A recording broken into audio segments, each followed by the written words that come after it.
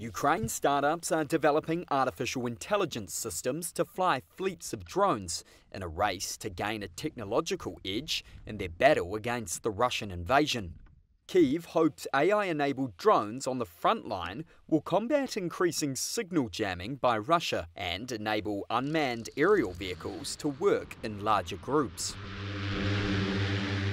AI drone development in Ukraine is helping identify targets and fly drones into them, navigation and more complex programs including interconnected swarms.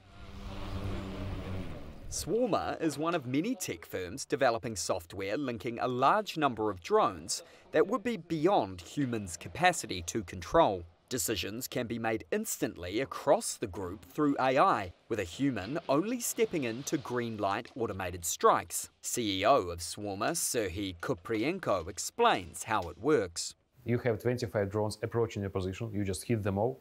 That's the one story. And the different story when you hit first and every other drone just change its trajectory and attacks you from different sides. This is what makes swarming so powerful and so scary at the same time. And that's why every single modern Western military doctrine has swarming as a part of like decade-long planning or strategy. The software, called Styx, directs a web of reconnaissance and strike drones in the air and on the ground. It's still under development and has only been trialled on the battlefield experimentally. Here's employee Yarek explaining how it operates. The drone now flies on autopilot mode using our software. We assigned it with a mission and it built its own flying route. We just told it that it shouldn't fly through certain areas.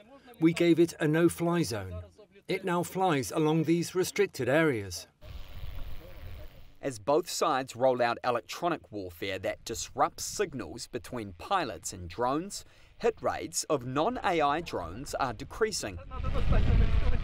Some of Ukraine's long-range drone strikes targeting military facilities and oil refineries hundreds of miles inside Russia are already using swarming methods. However, there are ethical concerns for the use of weapons that aren't operated by humans. A 2020 European Parliament research paper warned that such systems could commit violations of international humanitarian law and lower the threshold of going to war.